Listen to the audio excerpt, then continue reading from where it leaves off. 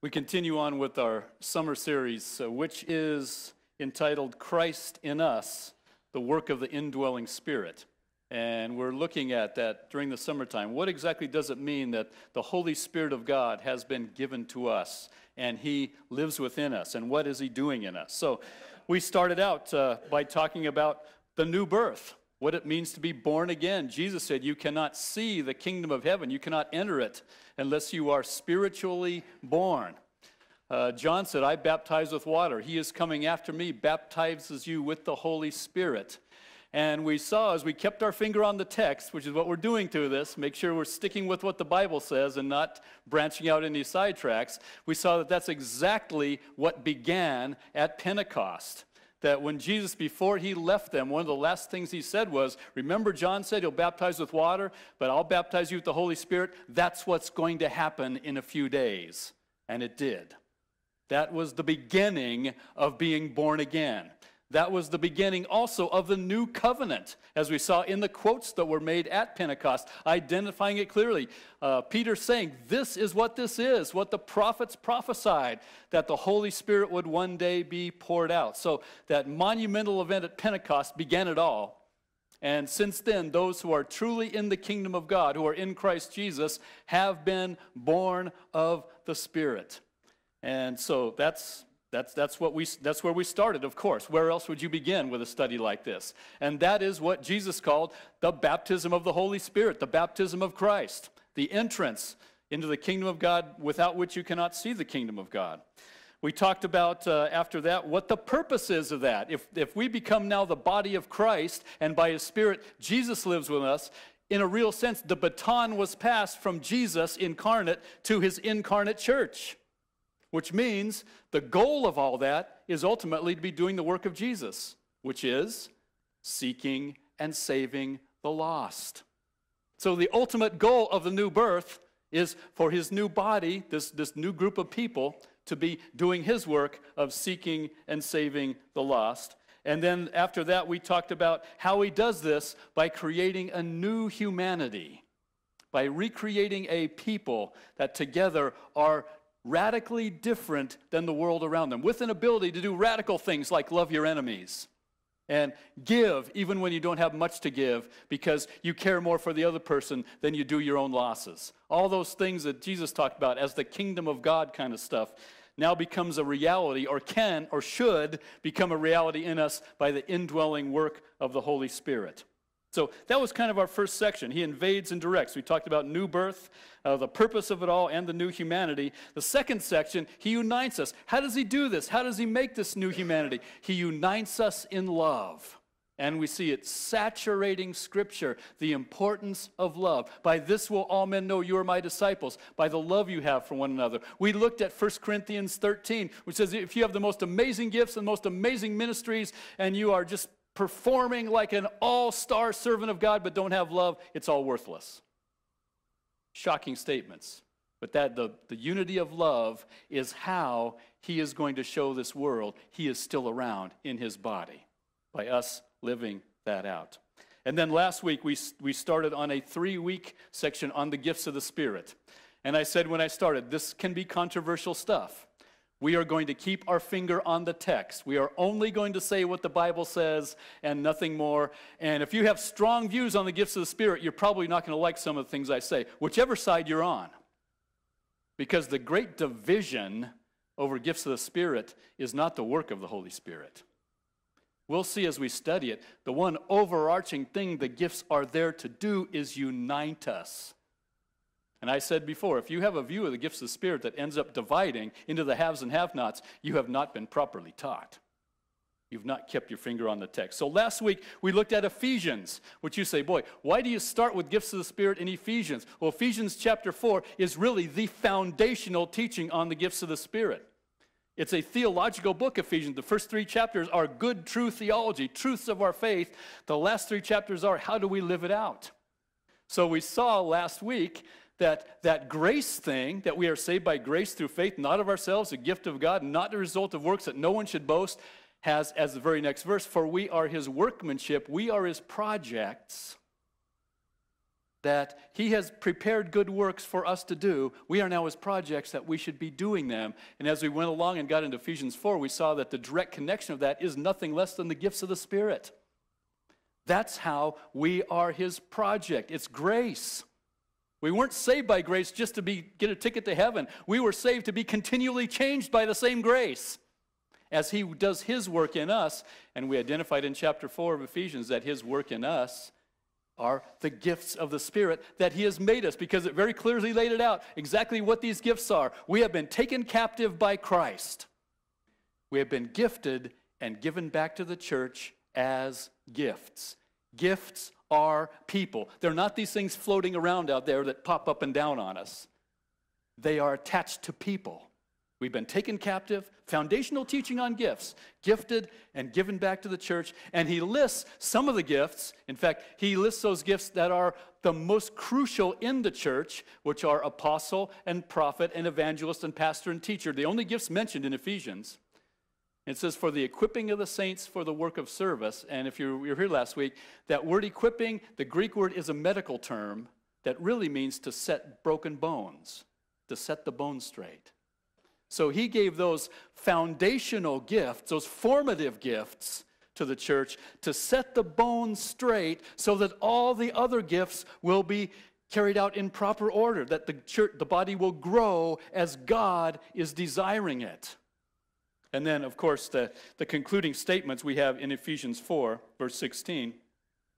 From whom the whole body being fitted and held together by what every joint supplies. Here we have the body image begun that we'll look at more today in 1 Corinthians. That is, every joint, as every part of that body is doing what they're supposed to be doing, according to the proper working of each individual part, causes the growth of the body for the building up of itself in what? In love. Ephesians 4:16. That's the goal of the whole thing. The goal of the gifts is to build the body up in love so that we can be that new humanity for this world to see that will invite them to come in to the presence of the very Spirit of God. So that's what we looked at last week as foundational teaching on what the gifts are. Today we go to 1 Corinthians, and we'll be looking at 12 through 14, focusing mostly on 12. We looked at really 13 already a few weeks ago when we talked about love. But what can we add here? Now, one thing I did when we went to Ephesians, I said before you take this passage, you better understand what Ephesians is, because one of the mistakes that's constantly made in the study of Scripture is we pull passages out of context. The greatest mistakes made in the teaching on the gifts of the Spirit have been taking that chunk out of Ephesians 4, taking the chunk out of 1 Corinthians 12 through 14, taking a chunk out of Romans 12, and putting them together and say, what do they teach, without taking each one in its own context. Because it can shade the meaning when you look at it in the context, and you will get what he's really trying to say instead of making their own context. So as we look at 1 Corinthians, it's a very interesting book. 1 Corinthians is one of the most, probably the most corrective book in the entire New Testament. The only one that's close to it is Hebrews that we studied last year. In both Hebrews and in 1 Corinthians are the two places you see the accusation that you guys should be teachers by now, but you still need to be spoon-fed baby food. You're carnal, you're fleshly. And so the book of Corinthians is by and large a series of challenges and corrections for a church that was not where they should have been. 2 Corinthians is a very deep and powerful and spiritual book. 1 Corinthians, they weren't ready for that yet. They needed 1 Corinthians before they got 2 Corinthians. So as you look through 1 Corinthians, we are told in chapter 1, verse 7, that they were not lacking any gift. They were a very gifted church. However, if you go to chapter 3 and verse 1 of 1 Corinthians, let me take a minute as I go there myself. You see in 1 Corinthians chapter 3, beginning with verse 1, and I, brethren, could not speak to you as spiritual men, but as men of flesh, as infants in Christ. I gave you milk to drink, not solid food, for you are not yet able to receive it. Indeed, even now you're not able, for you are still fleshly or carnal. Since you are jealousy and strife among you, are you not fleshly? Are you not walking like mere men? One says, I am of Paul, another, I am of Apollos. Are you not mere men? And he goes on in that line. So they had abundance of the gifts, but they were fleshly. And there's one thing I want to point out. The presence of spiritual gifts has nothing to do with spiritual maturity. Spiritually immature people can get powerful gifts from God. The goal is to grow into those, and that's where the importance of the apostles, prophets, evangelists, shepherds, teachers for setting the bones straight by keeping your finger on the Word of God helps them to grow as they are called by God to grow. But as we go through 1 Corinthians, we see that their problems were division of pride, dividing up under leaders and teachers and theologies. Sexual immorality that was not being dealt with, lawsuits against one another. They needed some teaching on marriage. They needed teaching on food and liberty, and can you eat that food, or should you not eat that food? They needed teaching on the orderliness of their gatherings. They needed teaching on the Lord's Supper that they were just botching terribly.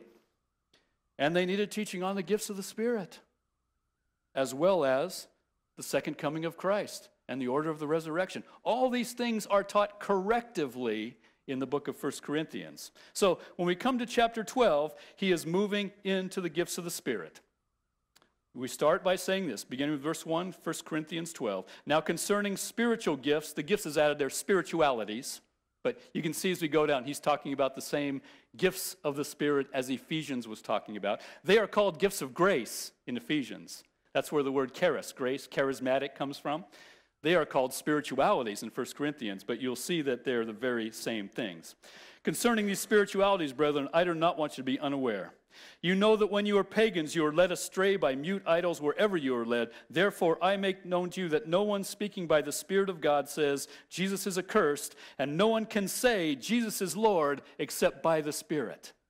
Now, does that mean your mouth can't verbalize those things without Spirit? No, what that means is you can't say it and mean it and believe it without the Spirit. That takes the new birth. Now, let me point out something here, because it's consistent with everything else Scripture teaches about the Holy Spirit. He never points to himself. He always points to Jesus Christ. It's clear in the teaching of John through his passage to talk about the Holy Spirit. It's clear with what happened at Pentecost. They were filled with the Spirit. Peter stood up, and what did he do? Say, oh, this Holy Spirit is wonderful. No, he proclaimed Jesus Christ.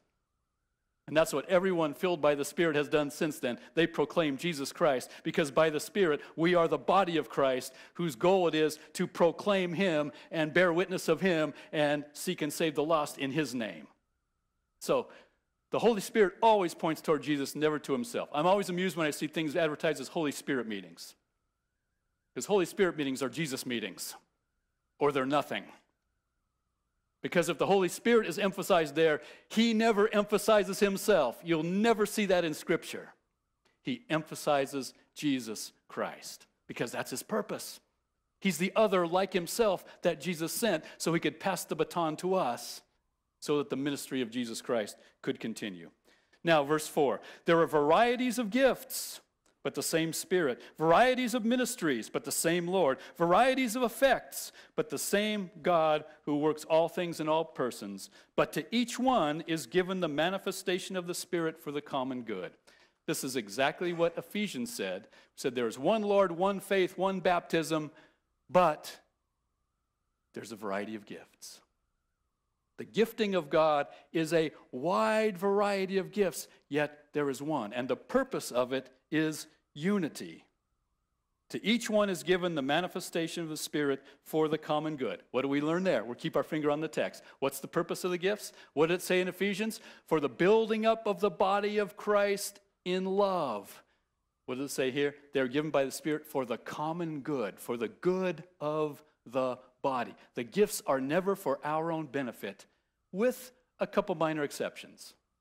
But ultimately, they're for the entire body. But generally speaking, and almost exclusively, they're not for us. They're for the body of Christ, for the building up.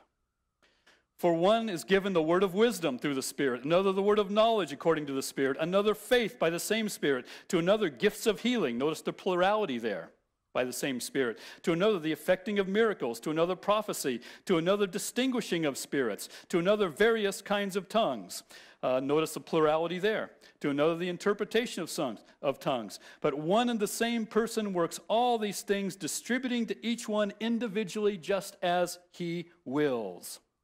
In fact, if you want to jump down to verse 18, it says, now God has placed the members, each one of them in the body, just as he desired. What does that say about gifts of the Spirit? We don't get to pick them. We don't get to pick them. We don't get to decide what gifts we have. The Scripture is clear. It cannot be more clear. He gives them as he wills. It's that we are his workmanship. That's a passage that's talking about the gifts of the Spirit, created in Christ Jesus for good works that he prepared beforehand, that we should walk in them. And according to Ephesians, we were taken captive by him, gifted by him in the way that he chose us to be gifted and given to the church. We don't get to pick them. If you have a theology that says you get to pick your gift, I just want to challenge you to go back to Scripture. I'm not trying to pick a fight here. Keep your finger on the text, because divisions in the body of Christ have been caused by false teaching here. So we have this Holy Spirit who gifts us. It's a divine gift. There is one Spirit. He lists some of these gifts again. He listed a few in Ephesians, specifically those that were the formative gifts in the body of Christ. He has wisdom and knowledge. It's interesting what people do with gifts of the Spirit instead of just taking them by what the Word says. A word of wisdom means spoken wisdom. Sometimes we tend to occultize gifts of the Spirit, like there's these, the Spirit says, and it's almost like a medium type of thing. Now, can God work that way? Yes. Is that the norm? The gift is a word of wisdom, verbalizing wisdom. Is that some gift where you're just sitting around doing, and all of a sudden, boom, a word of wisdom pops into your head? Remember our formative teaching. We have been taken captive. We have been given gifts and given back. We are gifts.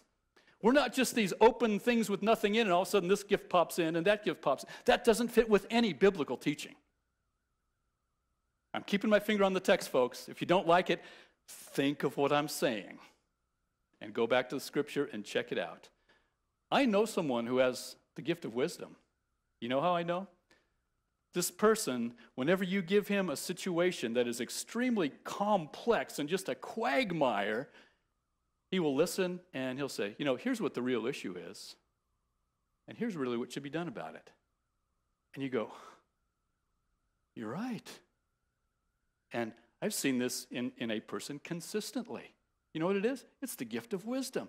He is that gift given to the church for the building up of the body of Christ. The Evangelical Free Church has a guy on staff who has the gift of knowledge. A word of knowledge.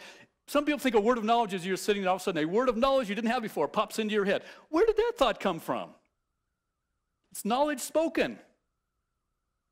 There's a guy named Greg Strand in the Evangelical Free Church. He is our kind of resident theologian. John Eisenus knows him. He played basketball for John in college. But at any rate, Greg is one of those guys where if you bring up something like a theological point, he will off the top of his head tell you everywhere in Scripture it is mentioned. And then he'll go into the history of the church and say, and it was discussed at the Third Ecumenical Council at Laodicea, and St. Nicholas of so-and-so said this, and Athanasius said this in reply, and then in the Fourth Ecumenical Council at Smyrna, and it's off the top of his head, and you're going, what is this? He can read something, and he'll remember it, and he'll even tell you a week later what page to look on. I know nothing of that gift.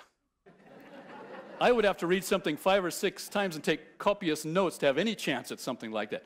This guy's got it. It's the gift of knowledge. His brain has the ability to sort and store and retrieve more information than mine has learned in my lifetime. In about 10 minutes, he can learn that. And he uses that in the body of Christ. He's kind of the resident theologian in the Free Church for that reason. We gift of prophecy. We think of prophecy, we immediately think, forth-telling. And we get almost to an occult thing of, someone's going to come in and you're going to read their mail. Like, they're going to look at you and say, you're going to... Well, you know what? Spirit can do that.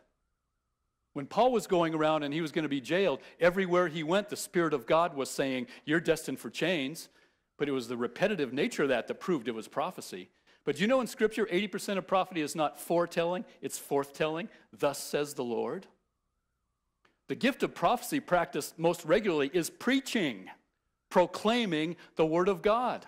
When Moses was complaining to God that he didn't talk well, Moses said, no problem. Aaron will come along. He'll be your prophet. He'll speak for you.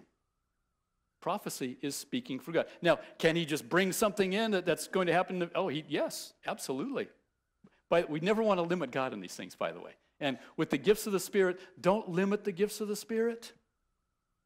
He can do whatever he wants. He can give us a gift temporarily in a time of need that we will need at a certain time and then withdraw it later. He can do whatever he wants because the Spirit gives us he wills. But we don't get to choose any of that.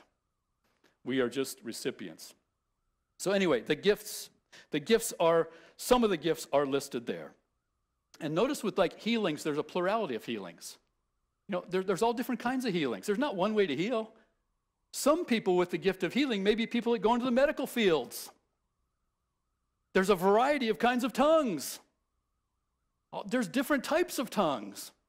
Some gift of tongues might be a supernatural ability to learn languages fast. Boy, what a blessing on the mission field. What a blessing for the body of Christ. Let's keep our finger on the text and not limit these things, but not say more than what the text says. Now we have this wonderful illustration of the body. How does this all fit together? How are we to understand how these gifts work?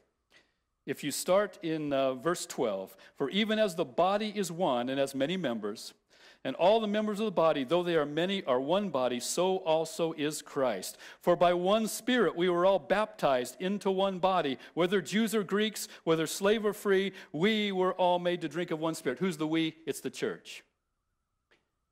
If your theology if your view of the gifts has a theology that says you can be a member of the body, but not yet be baptized into Christ, you better go back and check your scripture. It is the baptism of Jesus Christ, which is the baptism of the Spirit, which brings us in to the kingdom of God. Because we were all baptized into one body. Verse 14, for the body is not one member but many. If the foot says, because I'm not a hand, I'm not a part of the body, is it for any reason less a part of the body? If the ear says, because I'm not an eye, am I not a part of the body? It is not for this reason, any less a part of the body. If the whole body were an eye, where would the hearing be? If the whole were the hearing, where would the smell be? But now God has placed the members, each one in the body, just as he desired. If they were all one member, where would the body be? But now there are many members in one body. The eye cannot say to the hand, I have no need of you. Again, the head to the feet, I have no need of you. On the contrary, it is much truer that the members of the body which seem weaker are necessary, and those members of the body which we deem less honorable, on these we bestow more abundant honor. And our less presentable members become much more presentable, whereas our presentable members have no need of it. But God has so composed the body, giving more abundant honor to the member that lacked, that there would be no division in the body, but that the members would have the same care for one another. When one suffers, all members suffer with it. When one is honored, all members are honored. Now you are Christ's body and individually members of it. Get the idea of the body. We're different. We're gifted differently. We are graced differently. We're given different measures of Christ's gift. But Christ is doing it to make us a one body building up itself in love as we see God working in each and every one of us in different ways, with different needs, filling different capacities. And that's what the gifts of the Spirit are all about. Therefore, body building. And we do not look down on any gifts of the Spirit. We do not consider any gifts of the Spirit more important than any other. They are all crucial. I said it last week. The person who stands up and preaches to 10,000 people is not one iota more important in the kingdom of God than the person that cleans out the cupboards of the kitchen when no one's around. Equally important in their gifting and in their faithfulness to which He has called them. In fact, we should bestow more abundant honor on them instead of the ones that have the big stage and platform out in front of people. That's what the body of Christ is all about. That's what Jesus taught. You want to be first? Be last. You want to be great? Be a servant. It's radical teaching, but it's empowered by the Spirit of God. Verse 28. Okay, here we go. Now God has appointed in the church, and He lists things in an order here, which means an importance. Now, we know already it cannot possibly that one gift is greater than the other. We've already established that clearly and thoroughly. Yet in that context, there are some that are more crucial to have in your church. Remember last week, Ephesians 4, the apostles, prophets, evangelists, pastors, teachers, the ones that set the bones straight, so that the church will grow properly, so all the gifts will be free to be unleashed in their proper way that God wants them to. Guess which ones he says first and second and third. He doesn't list all five like in Ephesians. God has appointed in the church first apostles, second prophets, third teachers. These are all people that deal with the Word of God. The apostles are the ones sent with the Word of God. The prophets are the ones that proclaim the Word of God. The teachers are the ones that teach the Word of God. Then, and then there's a then, there's no more numerical, and he lists a whole bunch of them. Then, after that, there is miracles, gifts of healings, helps, plural, all different. Let's not limit God by gifts of the Spirit. There's zillions of ways he has gifted us to be helpers, to just do what needs to be done without complaining, without growing weary. Those are gifts of the Spirit. Administrations, people that just kind of figure out how to put things in order in multiple ways. This is one reason why I am not a big fan of those lists and surveys of gifts of the Spirit where you look and here's this list of the gifts and pick out which ones you think are yours. For one thing, this list is not, there's no exhaustive list in Scripture. God can do whatever he needs to do. And the way these things, many of these are listed in plurality means there's more than we could ever count. Secondly, we don't get to pick them. So what's the purpose of going down a list and saying, oh, I like this one and that one? And in fact, if you want to use those, the best way to use those, if you have one of those surveys, give it to 5 or 6 or 7 or 10 of your very close friends that know you and ask them what they see in you. Now that's how to use those surveys. Then, because they will recognize, that's part of what we do in the church is recognize gifts to unleash them. That's the concept of laying on of hands. Again, we almost put an occult thing on the laying on of hands, like you're zapping people with power. Laying on of hands is recognizing and unleashing a gift of the Spirit. When Paul and Barnabas were ministering in Antioch, the Holy Spirit said to the leadership team, set apart these guys for this ministry of being sent. And they prayed and fasted, and then, being convinced, they laid hands on them and sent them out. Recognition and an unleashing of the gift.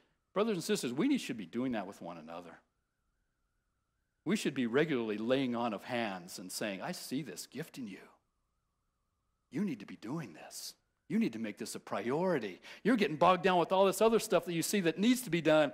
But man, here's what I see God has gifted you to do. You wouldn't believe how much you can set a brother or sister free by doing something like that. If I keep going this way, we're going to be going really long today, so I better move on. All are not apostles, are they? All are not prophets, are they? All are not teachers, are they? All are not workers of miracles, are they? All do not have gifts of healing, do they? They don't all speak with tongues, do they? They don't all interpret, do they? No, that's the body illustration. He has gifted.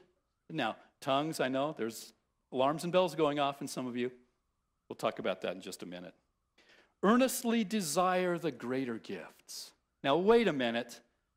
He said before, clearly, the Holy Spirit decides, God does just as he chooses. Why is he telling us to desire the greater gifts? Which, by the way, are clearly apostle, prophet, teacher, evangelist, shepherd. Those are the gifts that are most crucial. They're the one that set the bones straight. Sometimes we get that backwards and consider the lesser gifts the most important. As he says, the greater gifts. They're greater in importance to the church. They're not greater in value. We already know that. But why does he tell us to earnestly desire them? It's not for us. It's not, oh, I wish I had that gift. That is earnestly desire in your fellowship. This is a body thing. Earnestly desire that your fellowship has these apostle, prophet, evangelist, pastor, teachers that set the bones straight for the rest of us. That's what he's saying there. There's no other way of defining the greater gifts with what he says above and also what he says in Ephesians. But then he says, let me show you an even better way. And then we get to chapter 13. We already looked at 13 several weeks ago. What it says basically is, well, I'll just read the first few verses. If I speak with the tongues of men and of angels but do not have love, I'm a noisy gong and a clanging cymbal. If I have a gift of prophecy and know all mysteries and all knowledge and have all faith so as to remove mountains but don't have love, zero. I am nothing. If I give my possessions to feed the poor, and if I surrender my body to be burned, if I become a martyr but do not have love, There's no profit there. Astonishing statements. Why? Because love is the purpose of all this. Each one of us serving as we have been called by God to do. We are his workmanship. He is doing things that he prepared beforehand for us to be, taking us captive, giving us back to the church as we're doing. If we're obedient to him and doing what he created us to do, the body builds itself up in love. That's the goal. If that's not what you're headed for, you're on the wrong track. If you're exercising gifts like crazy and it's not resulting in love, you're missing it. You're on the wrong road. And then he talks about what love is. But what I want to point out when we get lower on down below in chapter 13, there are some of you have been taught the gifts, some of the gifts have ceased. Right? When the scripture was recognized as scripture, we no longer needed some of those gifts. Usually the ones you don't like or the ones you don't understand. And it comes from this passage because it's read this way. As we go down to verse 8, it says, love never fails. But if there are gifts of prophecy, they'll be done away. If there are tongues, they will cease. If there's knowledge, it will be done away. For we know in part and we prophesy in part, but when the perfect comes, the partial will be done away. Some say the perfect coming is the perfect word of God. When that was there, the others just kind of went by the wayside. By the way, and this amazes me, there are some really intelligent, really excellent theologians that believe this. It boggles my mind because, well, let's go on. When I was a child, I used to speak as a child, think as a child, reason as a child. When I became a man, I did away with childish things. Now we see in a mirror dimly, but then face to face. Now I know in part, but then I will know fully, just as I have been fully known. That's when the perfect comes. Now, could that possibly be when Scripture was decided on as what officially are the books of the Bible? And now the perfect has come, and now we know as we have been fully known? No, that can't possibly be. You mean we no longer see through a glass darkly? I know I do. I'm still learning day by day. This passage cannot possibly be referring to Scripture being identified and therefore the gift ceasing. What this is saying is when we get to glory, we don't need the gifts anymore. Therefore, here and now on this earth, because they are the baton passed to us so that we might seek and save the lost like Jesus until he comes again, then there's no more need for that.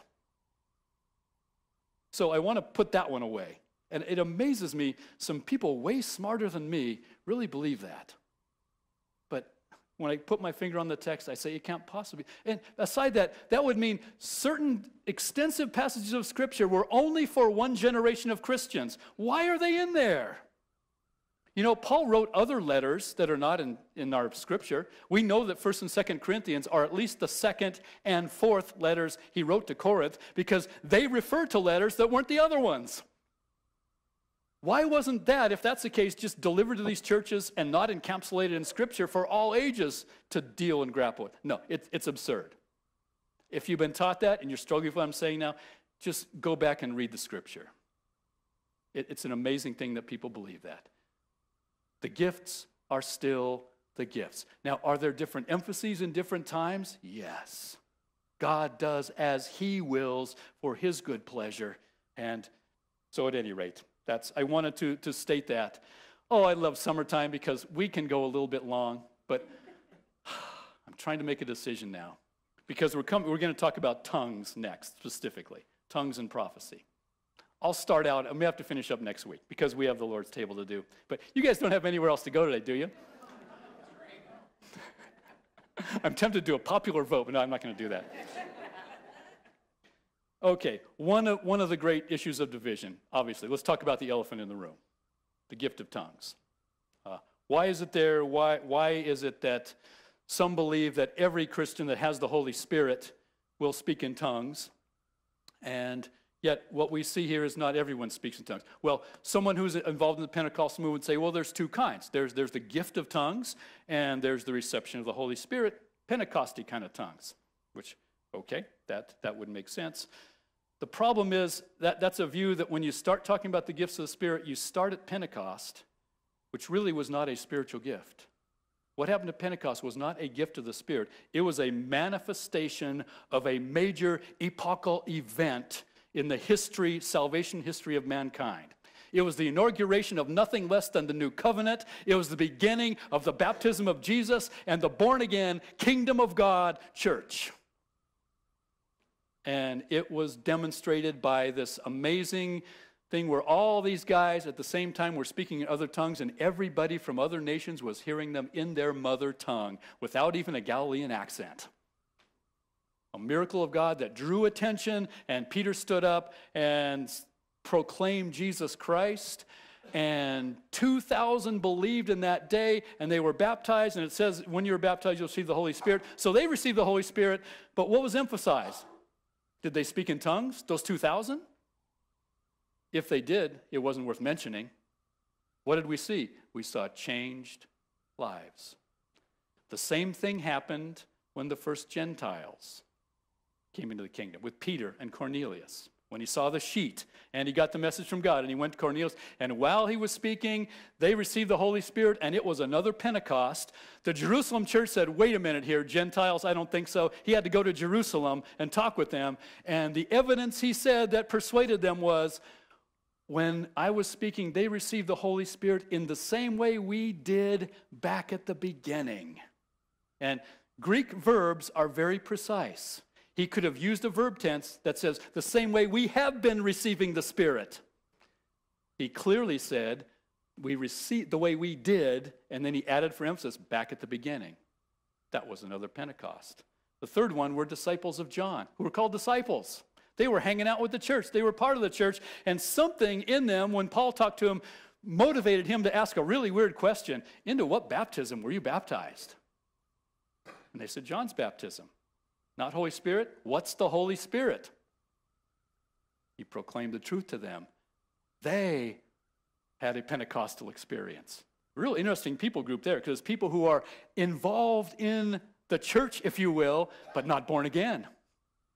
Emphasizing, you know what? Being a church member and coming to church every Sunday doesn't make you in the kingdom of God. It's the baptism of the Holy Spirit. So we see those 3 times. If indeed everyone who receives the Holy Spirit speaks in tongues, that's a really, really, really important thing, is it not? I mean, that's really important. It's not mentioned in any of the Gospels. Jesus did not. If Jesus spoke in tongues when he was baptized, when that dove came down, boy, he'd have a strong case.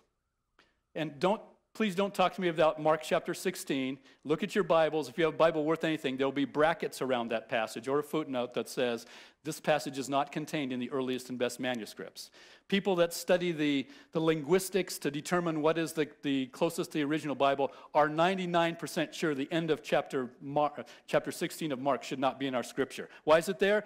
Because it was in the copy that the King James people had when they had one copy of the New Testament to basically translate, and it's been stuck there ever since because, unfortunately, making Bibles is a money-making thing, and no one wants to make a Bible where a good chunk of the church accuses them of changing the Word of God.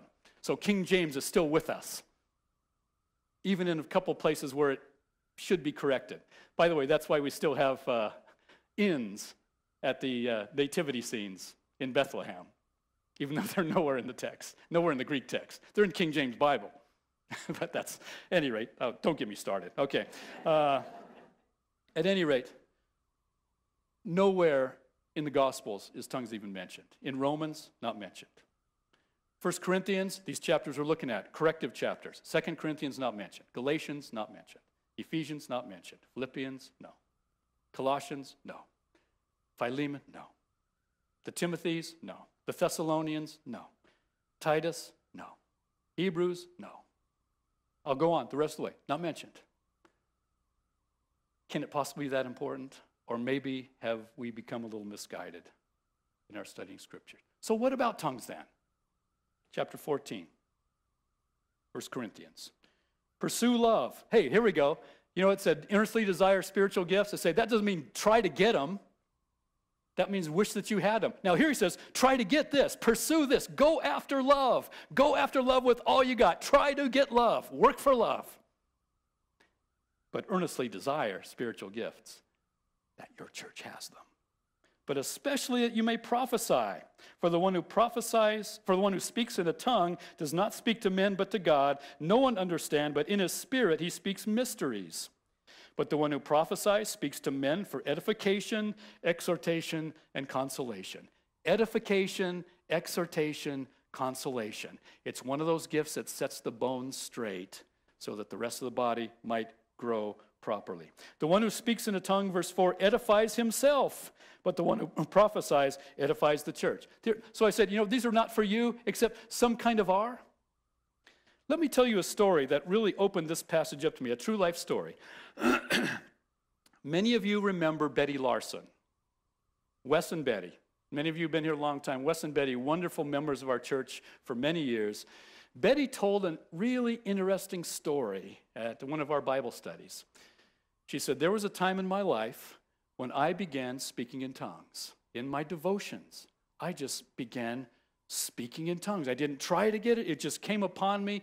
And she said, it's the most beautiful thing I ever experienced in my life. I have never felt closer to God. And she said, and shortly after that, life circumstances turned, and I found myself going through the most difficult life situation I have ever been through. She didn't say what it was. But she said, during that time, that gift of tongues got me through. That propped me up. That just gave me the ability to get through that season. When that season resolved, the tongues left. She couldn't do it anymore. She tried. She wanted to. It was beautiful. Most beautiful thing she ever experienced. Never closer to God. It was gone. And this was many years ago. She said, to this day, I've never spoken in a tongue. He gave it, and he took it, and it was for a reason. I needed it. And I look at this passage now in Corinthians 14 and say, I get it. One who speaks in a tongue edifies himself. It is a beautiful personal gift that will help you do whatever God wants you to go through or wants you to do. And it goes on to say, Paul says a couple different times in verse 5, I wish that all spoke in tongues. And then he says down in verse 18, I thank God I speak in tongues more than you all. Paul had that gift. Paul had that help. Paul had that closeness to God that he gives to some for his purposes. We can understand how Paul could say, you know what, he wouldn't even want to say his own name. I know a guy, wink, wink, nudge, nudge, who went up to the third heaven and saw things humans are not supposed to see that I can't even tell you about. But because of that, I was given a thorn in the flesh that I tried to pray away to be healed, and I realized it was given me to keep me humble. Because how are you going to win a theological argument with someone who's been to the third heaven? So I can understand that now. Paul had that. What a wonderful gift. Some of you in this room have that gift, and don't you wish everybody did? I know you do, because it's that beautiful, and it's still here today. I wish I had it. There was a time in my life when I sought it. God spoke to me and through going through his word and through his spirit and said, Bob, be satisfied with the gifts I give you and do them. If I want you to have that one, you will. Because that's what the gifts are. So chapter 14 is basically, it's a long chapter. And it basically talks about why in the gathered community, now tongues being more of a private and personal gift, in the gathered community, it's of very, very little value. What you want is prophecy. That's why interpretation is important with tongues. And it goes on, and I don't want to take any longer, so if you go on and read chapter 14, he gives some instructions for the church when it gathers. And he says, okay, if there's people speaking God's word, that's great. If there's going to be tongues, 2, maybe 3 at the most, and 1 at a time, and if there's not interpretation, shut your trap. That's basically the rules for the gathered community. And so that's what we have as the corrective teaching of 1 Corinthians, because that prophecy has the great value for everyone of that edification, all those wonderful things that build up the body of Christ, exhortation, consolation. So what do we say then about all this elephant in the room of the tongues? Is it a legitimate gift? You can't say it's not. Do I wish I had it? Yes, I do. If you have it, you are blessed. But we are all gifts in our own ways. And it doesn't mean you're one iota more spiritual than anybody else, or have one iota more of the Holy Spirit than anybody else. With the Holy Spirit, you either have him or you don't. Now, we may be following the Holy Spirit and allowing him to lead us more than others, and some of us may be quenching or grieving the Spirit, but we all have the same measure of Spirit, but we're all gifted differently. So then how do you find out what your gift is? Other than have one of those surveys and give it to 10 friends and ask them to say, what am I? It's very, very simple. Don't try to do a gift. You want to know what your gift is? Draw near to Jesus Christ. Grow in your intimacy with him so that you can hear his voice. And as you hear his voice, obey it, and you will be being your gift. You'll be being the gift that you are. And every one of us is absolutely necessary if the body wants to grow and build itself up in love. Draw near to Jesus Christ. Seek to grow in intimacy with him so that you can hear his voice more clearly, and when you hear it, obey it. And you won't need any survey. You will be being the gift that he is making and has made and has beforehand decided what you should be doing in his body for the building up of itself in love. Okay, let's pray.